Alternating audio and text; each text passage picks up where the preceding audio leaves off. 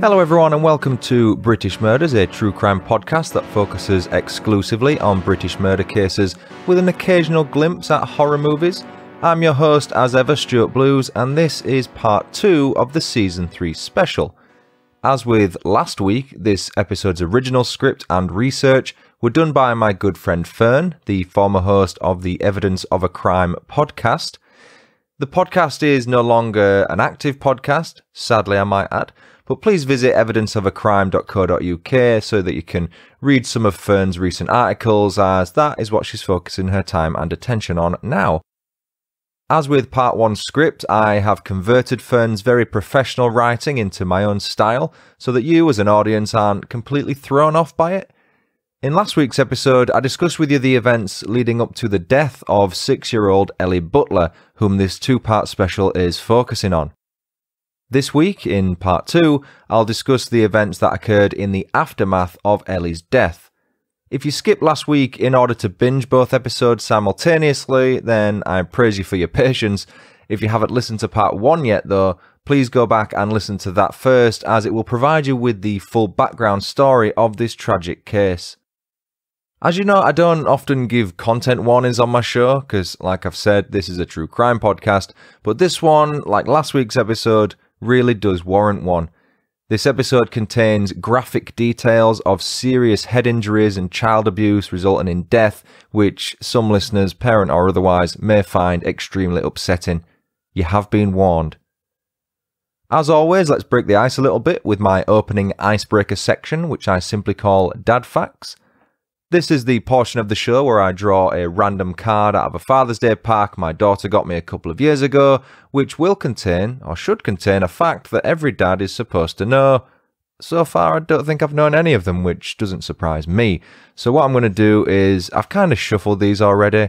I don't want you guys to have to listen to the shuffle, but you can, for the sake of the audio.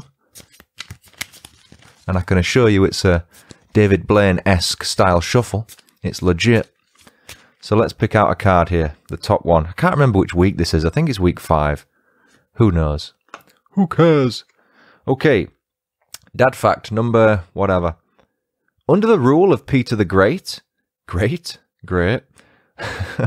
Under the rule of Peter the Great, facial hair was discouraged and men with beards were taxed an extra even 100 rubles a year. So I have a little bit of a beard. They call it fashionable stubble, I think, because, well, it's in fashion. I wonder what rubles converts to. Let's have a look. So I've just had a quick look on Google here, and it says that 100 Russian rubles, I'm assuming this is the same currency for Peter the Great, my history isn't that good, that's about 99p, I think. 0.99 pounds, that's 99p, right? I'll pay £1 a year for my facial hair. Another very, very useful dad fact. If you're lost in the jungle or you're on Bear Grylls the Island, I'm sure knowing that men would have to pay 100 rubles every year if they have a beard under Peter the Great would help you survive the night. Another one of those next week. In fact, no, not next week, because that is a special. So we'll wait till season 4 to bring this back. Maybe I'll have a jingle by then. With that out of the way, let's get into this week's episode, the tragic and preventable murder of Ellie Butler, Part 2. On Monday, October 28, 2013, at around 3:45 p.m, a 999 call was made to the London Ambulance Service. It was made by 6-year-old Ellie Butler's parents, Jenny Gray and Ben Butler. The call lasted 15 minutes, 14 minutes 59 if we're being specific, and it's so difficult to understand. Both Jenny and Ben were shouting and extremely upset, which sort of distorted the line. It made it difficult for the operator to understand what the hell was going on, but the operator's side of the call is very clear. The full call is available to listen to on YouTube. I have put a link within the show notes of this episode to that video if you do want to give it a watch. If you can figure out what they're saying, then you're better than me and the police operator. To summarise, Jenny and Ben basically explained that Ellie was laying flat on her back and not breathing. They were given clear instructions by the operator with regards to how to perform mouth-to-mouth resuscitation and to check Ellie's airways for any blockages. One thing which got to me was when the operator asked how old Ellie was, and both parents initially said 7, but then Ben said 6 or 7. Ellie was in fact 6 years old at the time of her death.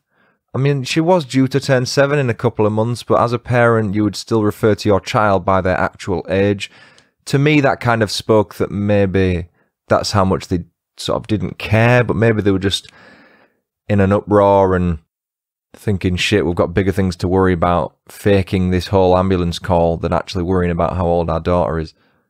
Now, when the ambulance service arrived at the family's flat in Sutton, London, they discovered 6-year-old Ellie Butler collapsed on the floor. Statements made by the family's neighbours noted that Ben was clutching the couple's other child, who again we won't be naming throughout this episode, while silently watching the paramedics on scene attempting to resuscitate Ellie outside. One neighbour described Ben as looking as white as a sheet and said they'd never seen that look on somebody's face before.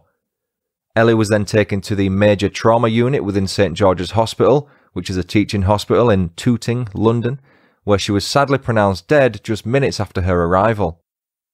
Ellie's younger sibling travelled with Jenny and Ben to the hospital later that same day and was placed into the care of the hospital staff. They asked Jenny and Ben for their permission to examine Ellie's sibling, but they both refused. As a result, an emergency protection order was put in place and Ellie's sibling was taken back into care where she was medically examined.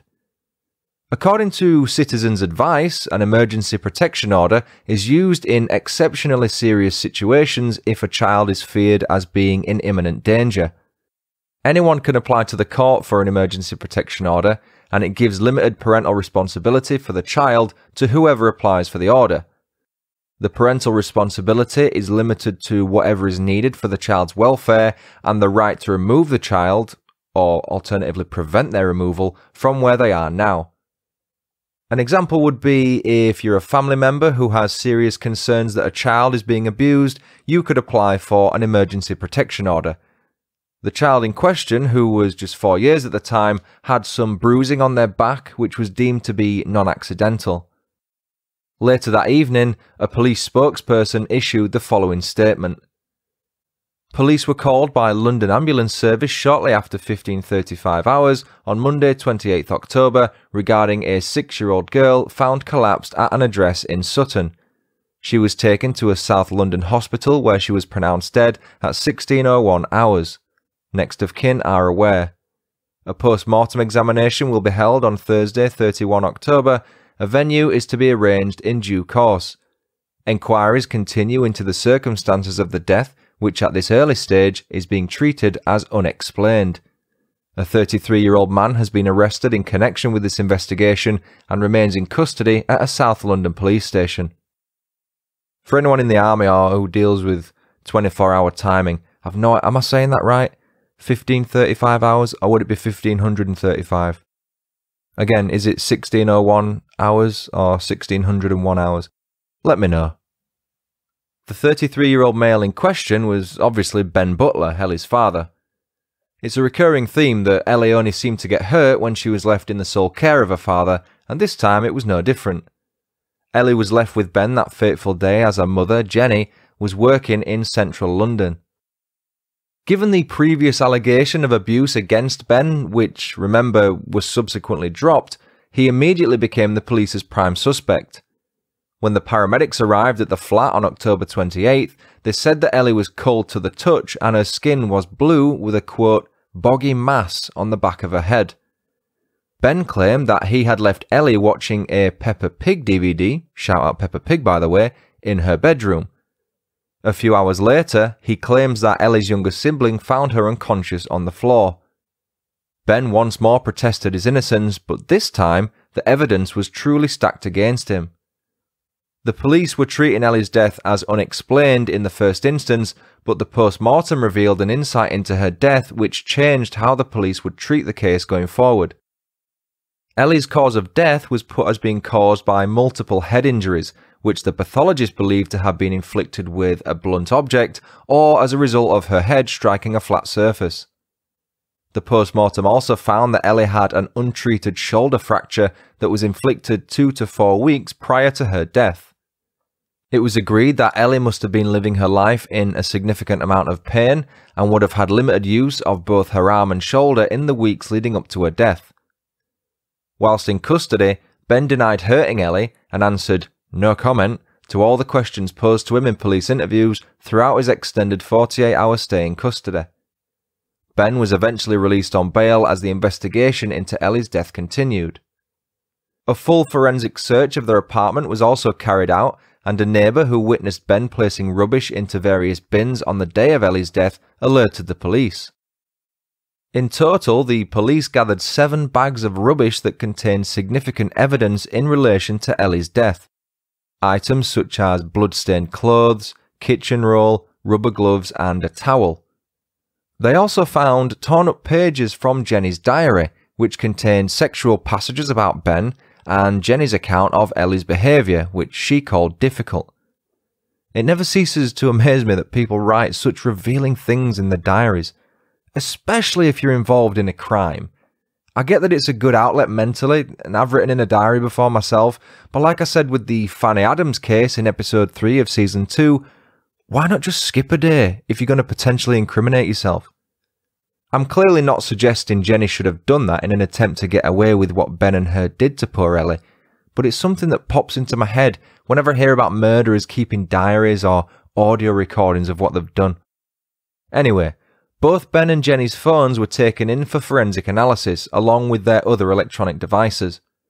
Sadly, the results prove there was even more abusive behaviour occurring within the household, particularly within Ben and Jenny's relationship. I'm now going to read you a few examples of the sort of text messages exchanged between Ben and Jenny. Naturally, these messages contain explicit language and themes, so prepare yourself.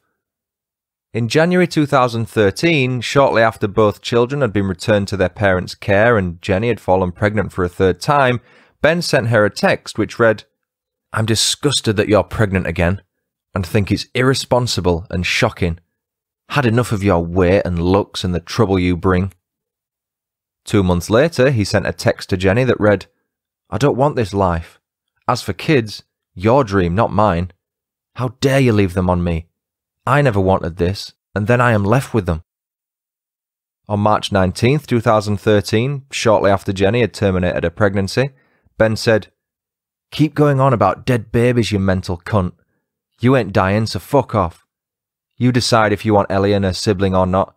You decide, because you have left them too much. This is not right." Later that same evening, Ben sent another message which read, "Fuck you, you cunt. Nobody leaves me with kids. Nobody expects me to look after kids I didn't want."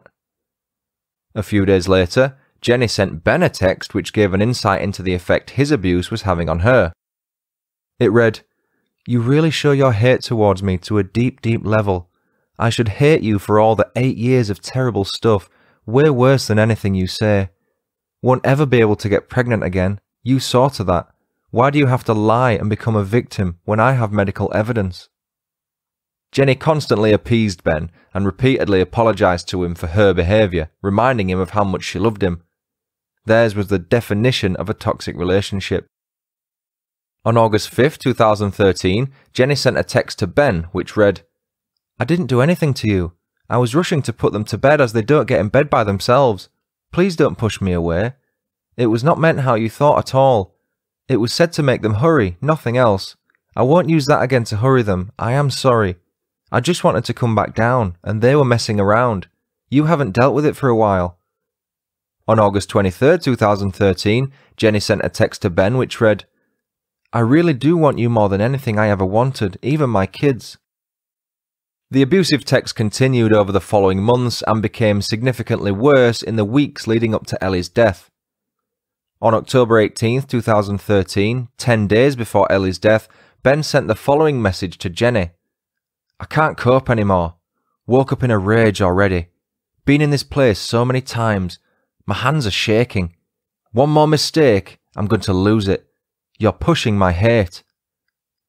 On March 11th, 2014, Ben was brought back into police custody after they had gathered all of the available evidence and concluded their investigation. He was charged with murder and child cruelty. On March 13th, 2014, 2 days later, Ben appeared in the dock at the Old Bailey where he was denied bail. As he was led away, he blew a kiss to Jenny. After many setbacks and issues behind the scenes, the trial of both Ben Butler and Jenny Gray finally began at the Old Bailey on April 19, 2016, a full 2.5 years after Ellie's murder. During that long delay, Ellie's grandma, Linda Gray, who, along with Ellie's granddad Neil, had practically raised her, was diagnosed with cancer. As the trial approached and Linda's condition worsened, she expressed that her wish would be for the trial to continue without Jenny, her daughter, knowing about her death should it occur.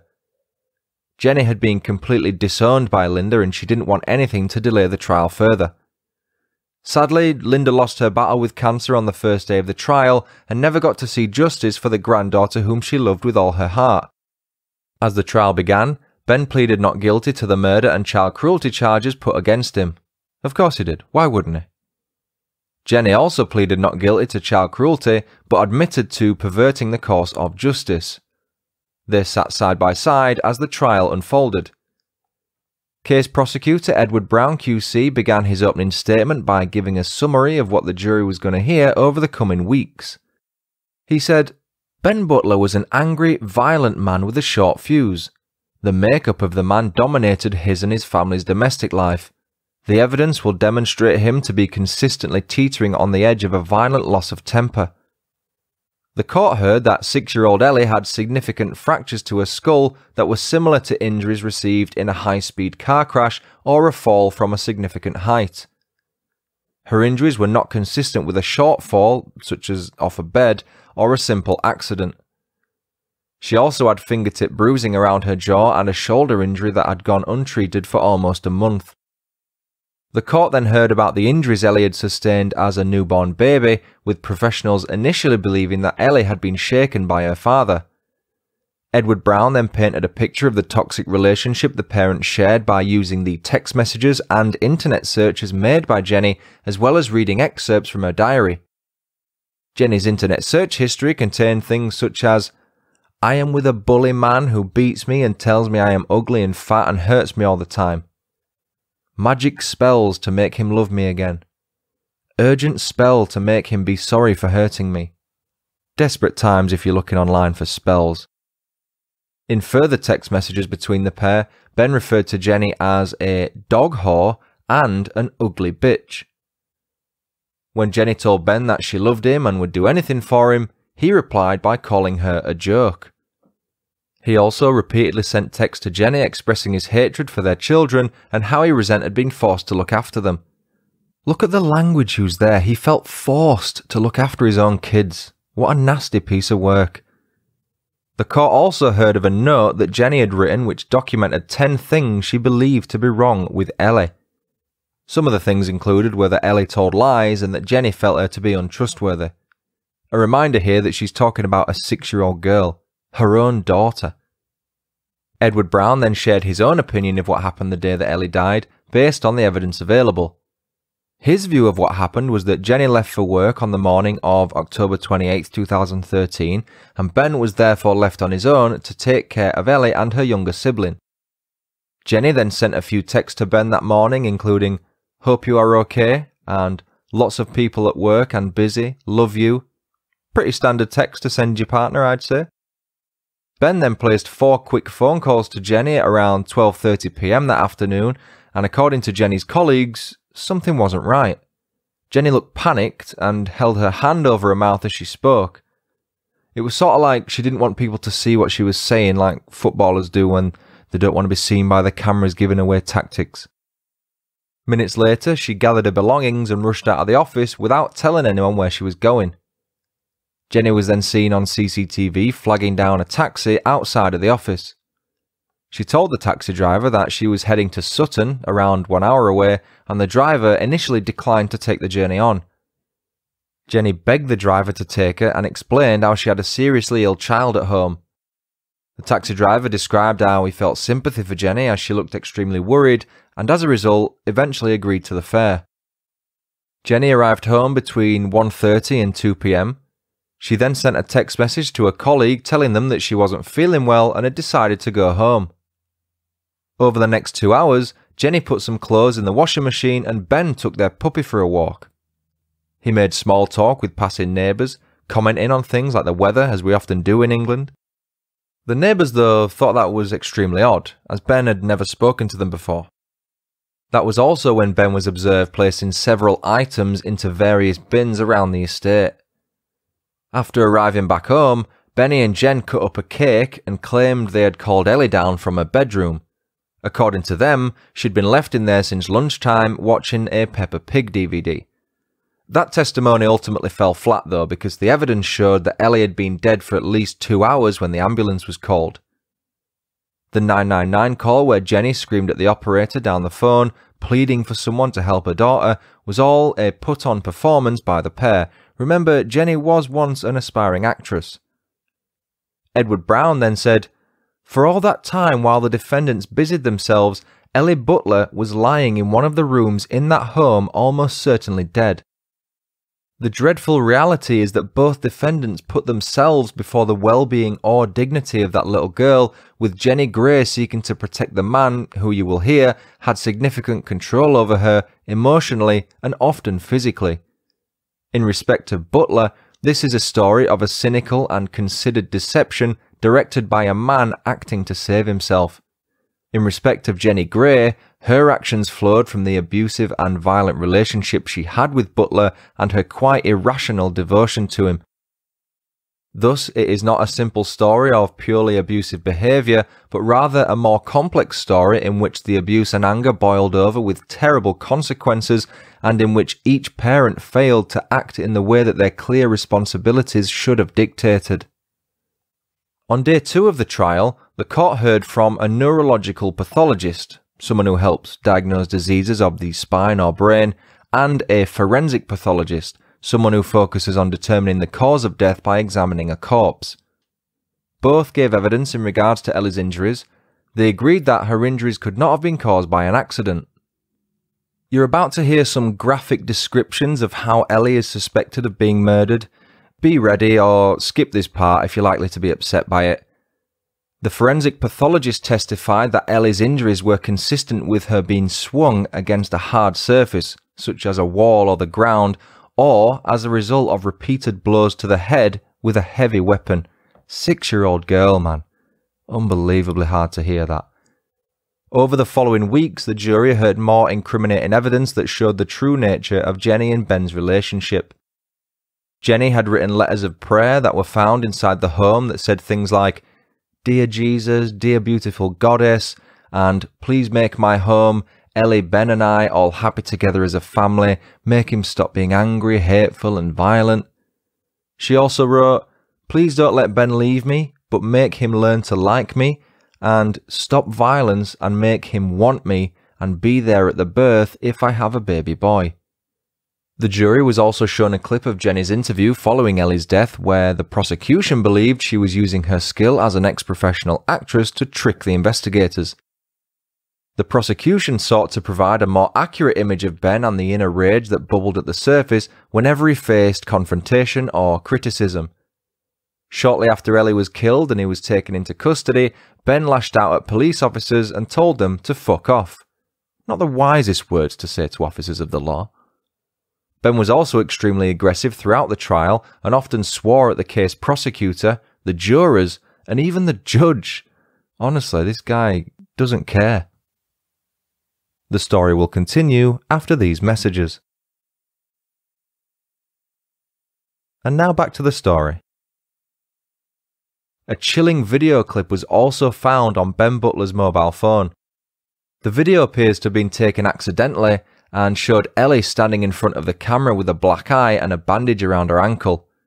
Ben appeared to be shouting at Jenny in the background, and he says within the video, "Don't ask me to do something which you ain't fucking done, and then sorted it out. Now fuck off."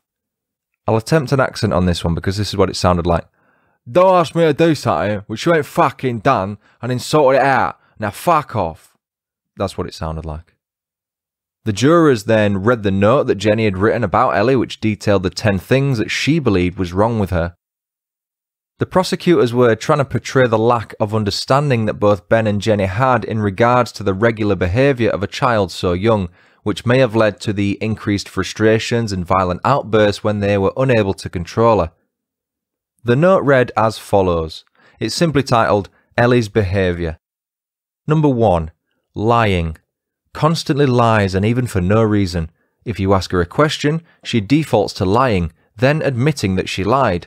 She has said Ben said things to me and vice versa, trying to cause trouble. Number 2. Not doing as she's told. She changes what she is doing, then goes back to doing something she has been corrected for. She does not do things properly. Number 3. Does not listen or pay attention, and you are constantly having to say her name. Number 4. Constantly answers back when you correct or talk to her. Number 5. Argues with her sibling and tries to tell them what to do. Number 6. Constantly manipulative and won't be helpful, does not dress or pull trousers up or put socks on. Number 7. Feel you can't trust her and constantly watch her. Number 8. Not asked or does not seem bothered about grandparents until bedtime when she isn't allowed her own way. Number 9. She acts like a child prior to her years, sits on the floor in the supermarket, does not listen. Number 10. We feel she is aware that she is doing this. Now, as the parent of a toddler daughter, I can confirm that I've read nothing on that list that I haven't experienced with my own child. I'm sure my fellow parents out there will think, she's talking about my kid there. Because that's what they all do. It's standard behaviour for children. If you think I'm wrong, parents, let me know, but I'm pretty sure you'll agree with me on that one. The defence then offered an alternative explanation for Ellie's injuries. According to the defence, Ellie would copy the activities seen within the Peppa Pig DVD, such as the title character Peppa jumping up and down on her bed and falling off onto the floor and hitting her head. The defence then cross-examined the forensic pathologist, asking if it was possible that Ellie's head injury could have been caused in this manner. The pathologist disagreed, and they stated, "I have seen a large number of head injuries in children. I have never come across a scenario like that, and I have never come across a short-distance fall that results in a similar injury." He strongly believed that the bruises on Ellie's throat under her jawline were the result of her being gripped as she was thrown into a wall or slammed against the floor. The court then heard of Ellie's extremely low attendance at school since returning to live with her parents and the excuses that were given to account for this. The excuses given were things such as mum has an interview, sick in the night, and sore throat. Despite needing medical evidence to register the absence as legitimate, Ellie's parents never provided any. Court documents also stated that Ben had taken Ellie to her local doctor just days before her death, insisting that he make a referral for Ellie to have her ears pinned back. Ben believed Ellie's ears were too big and claimed she was being bullied because of them. The notes indicated that they believed Ben was probably critical of Ellie's appearance, just as he was extremely critical of her mother Jenny's appearance and weight. It was clearly more of a concern for Ben than it was Ellie. On May 9, 2016, 3 weeks into the trial, Ben stormed out of the dock and accused a pathologist of trying to hide evidence by cremating Ellie behind her parents' back. Ben claimed that he was not consulted about Ellie's cremation and did not agree to it. After he swore at the pathologist, obviously, and stormed off, he was returned to the court and told to restrain himself by the Honourable Mr. Justice Wilkie. The description of this event in the media seems to portray Ben acting this way on purpose to sway the jurors, trying to present the image that he was innocent and that he would no longer be able to prove it. Seems like a desperate man was resorting to desperate measures to me. A 3D printed skull was then presented into evidence for what is believed to be the very first time in British history. 3D printing had been used in trials before, but not to show the extensive injuries to a victim's skull and brain. According to 3dprint.com, a digital CT scan and X-ray was used to create 2 3D printed replicas of Ellie's skull. The defence argued that the skull should be disregarded by the jurors, but the prosecution believed it to be a useful tool to show the jury the true nature of the injuries inflicted to Ellie's head. On May 13, 2016, Ben took to the stand and told his version of events. Fair warning here, Ben's lies told under oath might piss you off. He claimed that he thought being a father would be boring, but that after Ellie was born, he realised she was amazing. After Ellie was placed into care following her injury as a newborn baby, he said he was devastated and couldn't understand what was happening. In regards to the day Ellie died, he claims he had gone upstairs and found Ellie dead on the floor with her eyes open, lying next to a stool. He admitted that he staged the scene after her death because he knew he would be accused of harming her again. He said her untreated shoulder fracture was a result of her chasing the puppy and falling down the stairs, an excuse he had previously provided in regards to another of Ellie's earlier injuries. He insisted he was telling the truth and did not harm his daughter. On May 23, 2016, Jenny took to the stand and described Ben as a father. She claimed he was a devoted dad and their house was not a, quote, house of horrors as the jury were being led to believe. She said Ben's abusive texts came across harsher than they were meant to and that she never felt threatened. She said that Ben didn't scare her and that they were as bad and violent to each other as each other. It's quite clear that Jenny was the victim of domestic abuse, gaslighting, manipulation. She would have stopped at nothing to defend Ben, even after they were both placed into custody. During cross-examination, the prosecution said the following to Jenny. "You have lied and lied to cover up Butler's violence to you and to Ellie, and you are still lying to this jury." Jenny replied, "Incorrect. I swore on the Bible, and I'm a Christian, and I would not do that lightly." The prosecutor then said, "You sacrificed Ellie's well-being for your relationship with Butler. She took second place." Once more, Jenny replied, "Incorrect." I'm not sure if she said it with such sass, but I interpret it that way. In her initial police interview, Jenny claimed to have heard Ellie playing in her room when she got home from work. That was clearly a lie, as Ellie would have already been dead by then. When asked why she lied about that, Jenny said it was to protect an innocent man. The ridiculous of this case knows no bounds. Jenny claimed she was absolutely committed to Ben. She said, "Ben is my family. I do love him. We have been through 2007 together. We have been through a miscarriage of justice together, and I was always grateful to Ben because he got me my baby back, and we have both lost a little girl. Ben was not violent to me, and he certainly was not violent to my daughter, and I maintain that 100%. He was not a nice boyfriend to me, but he was a bloody good dad. He was happy to be a stay-at-home husband." On June 8, 2016, the jury finally retired to deliberate. On June 21, 2016, Ben Butler was found guilty of both murder and child cruelty. Jenny Gray was also found guilty of child cruelty and perverting the course of justice. The following statement, and it's a long one, so bear with me, is from the sentencing document, a link to which I will leave in the show notes. Mr. Justice Wilkie said, "Ben Butler, you have been convicted by the jury of the murder of your 6-year-old daughter Ellie on 28 October 2013 and of child cruelty to her in early October. You murdered her in a brutal assault prompted by your evil temper. You struck her head so hard against a flat surface or hit her so hard on the head with a blunt implement that, whether you hit her once or more than once, you inflicted catastrophic skull and brain injuries from which she very quickly died. Having been granted care of your 2 young children, you were totally incapable of coping with the reality of bringing them up, lively, mischievous, and sometimes not compliant with your wishes. On Jenny Gray's arrival home, you prevailed her to delay calling 999 until you had completed your arrangements, which, most wickedly, involved hinting that it was she who had been the only adult in the house when Ellie met her death. You arranged the cake charade, you had a clothes wash put on, a display of normality, and in all likelihood to conceal evidence of Ellie's blood on Jenny's blouse, which would place Ellie's death much earlier. You went out, walked the dog, disposed of incriminating evidence, and gave a performance for the neighbours of cheery normality, which would cause them to remember and would serve to confirm the narrative you were constructing. You even involved Ellie's younger sibling in the fiction to discover Ellie and to contribute to the shocking 999 call.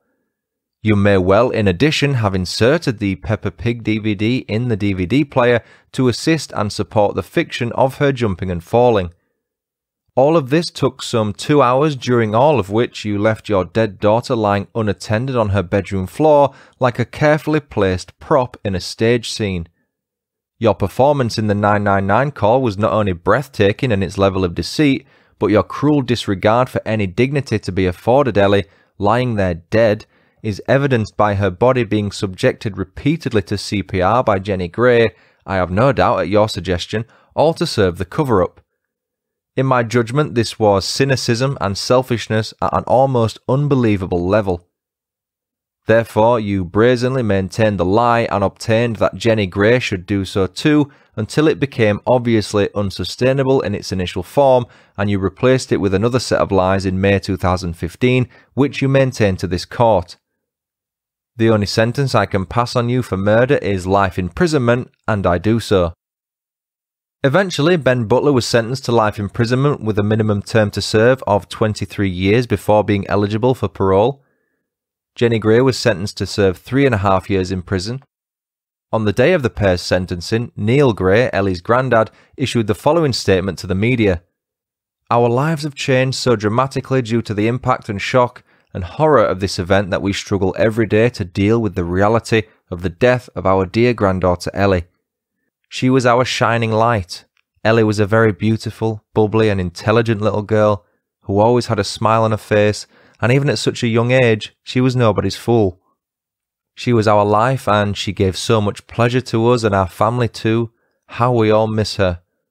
Local people, some of whom we did not even know, came to express their sadness upon hearing of her death, and we received over 100 messages of sympathy. This gave us great comfort in our time of mourning. Ellie had many friends in school and the community, all of whom were totally grief-stricken. We have difficulty facing people, and people have difficulty facing us and visiting our home. It affects our everyday lives. It was such a great privilege and pleasure to have been Ellie's grandparents, and to be able to have loved her in her short life. This goes for our family and friends too. We did not realise that some people could be so wicked in life. Our beautiful granddaughter Ellie, we all miss her very, very much, more than any words can express. Life will never be the same for us again. A serious case review was also carried out by the Sutton Local Safeguarding Board to investigate whether enough was done to prevent Ellie's death and what mistakes were made when returning Ellie to an unsafe home environment. Ben and Jenny's needs were clearly put before Ellie's, and the obvious red flags were repeatedly ignored. The conclusion of the review was published shortly after the trial came to an end. In summary, they found the following factors were at play for the failure of this case. The high number of agencies that were involved, which made the case overwhelming. The extreme level of avoidance, deception and resistance from the parents, who the serious case review says were often evasive, contradictory and aggressive. It states that Ben Butler and Jenny Gray would often resort to threats of complaining about the authorities. The transfer of the case from local authorities to the private social work firm Services for Children, who were unaware of the background of the case. The court judgment that exonerated the parents, which made it extremely difficult for social services to intervene when issues would arise. They insisted that lessons would be learned from Ellie's case and similar mistakes would not be made again. Despite the serious case review concluding that the court judgment made it impossible for social workers to intervene, on July 7, 2016, the Judicial Conduct Investigation Office announced that they would not be investigating Justice Mary Hogg and her decision to return Ellie to her parents in 2012. Neil was horrified at the outcome, as he believed Mrs. Justice Hogg had failed Ellie in every way. Even after he testified about Ben and Jenny's abusive behaviour and warned that Mrs. Justice Hogg would have blood on her hands, Neil was ignored. Coincidentally, Mrs. Justice Hogg retired just 6 days before Ellie Butler's murder trial began. When asked by reporters for an apology to Ellie's grandfather, she simply replied, "It's not personal." Neil was growing increasingly frustrated with the lack of accountability taken by social services, the family court and the local authorities. He still failed to understand why Ellie had been taken from him and Linda in their loving home, where she'd been raised perfectly for 5 years, and placed into a toxic environment where she would be killed just 11 months later. In late 2016, Neil began campaigning for an inquest to take place to fully examine the failure of the authorities and court. He also wrote a letter to Justice Mary Hogg stating, "Dear Justice Hogg, to say that Ellie's death has caused complete and utter devastation to us is an understatement. Ellie was our shining light. She was a beautiful, bubbly, intelligent little girl who always had a smile on her face. It will be helpful if you could acknowledge our family pain and anguish, support the need for an inquiry, and simply say sorry. Neil Gray." It wasn't until March 2018 that the inquest began at the South London Coroner's Court in London. They stated that they would not be considering the High Court judgment and that Mary Hogg would not be on trial, nor would her judgment. The inquest sought to review the decisions made following Ellie's return to her parents up until her death. Over the weeks, the court heard from Ben and Jenny, several officials involved, and Ellie's grandfather Neil. During his testimony, Neil spoke of how unsupported he and Linda felt, regardless of their special guardianship order. He said that Ellie had expressed that she wished to return to her grandparents' care and that she had asked if she could speak to Justice Mary Hogg to tell her she wanted to live with them. She was told she was not allowed to do so. Neil also spoke of how Linda and he had expressed concerns about the grave danger Ellie faced if she would be returned to the unsafe home environment, but again he was ignored by all authorities involved. Ultimately, Linda and he were pushed aside completely and totally disregarded. On April 10, 2016, after hearing all of the available evidence and the repeated failings made by everyone involved, the Coroner's Court found that the local agencies did not contribute to Ellie's inevitable death at the hands of her father. Dame Linda Dobbs of the South London Coroner's Court stated, "On the evidence, I am unable to conclude that any acts or omissions by the relevant agencies possibly or probably contributed to the death of Ellie." Shortly after the inquest came to an end, Neil Gray issued the following statement via his solicitor. "I wish to make a statement to set out my reaction to the Prevention of Future Deaths report by the coroner, Dame Linda Dobbs, which I have now had the opportunity to read. I am clear in my understanding that the document records recognition of failings that are unsurprising in circumstances in which the independent social workers, S03E11, Sutton Children's Services and Ellie's guardian all accepted that they had let Ellie down. That gives me some encouragement that this inquest investigation may have achieved something. What went so tragically wrong has been exposed to the public, which is what I set out to accomplish. I think that the inquest also achieved some success in also exposing failings in a family court system whose ultimate job is to protect our children. The role of the family court in decisions made or actions taken which inevitably led to Ellie being placed at risk of mortal harm was the elephant in the room throughout the inquest. I would have liked to have heard from the judge herself. I think any input by her in this process would have been invaluable. In fact, any acknowledgement by her, even an informal approach to me by her, such as a letter expressing her condolences to my family, would have been appreciated.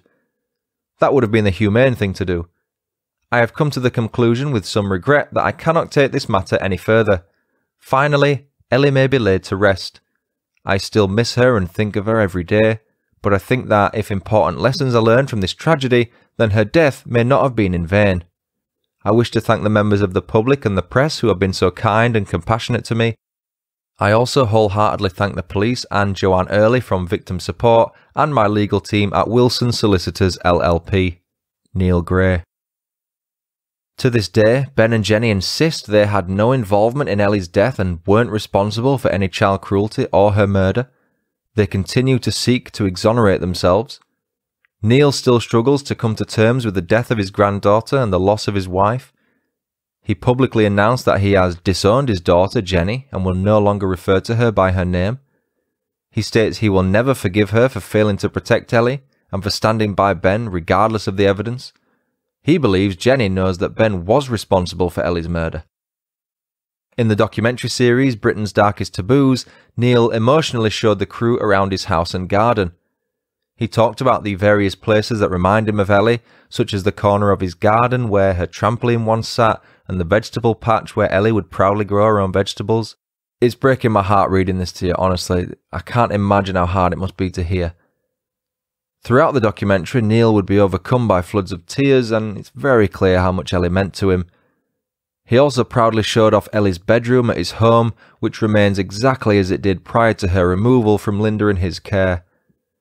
He showed the numerous memory boxes full of birthday, Christmas, Mother's and Father's Day cards, which he said he often takes to bed to read through for comfort.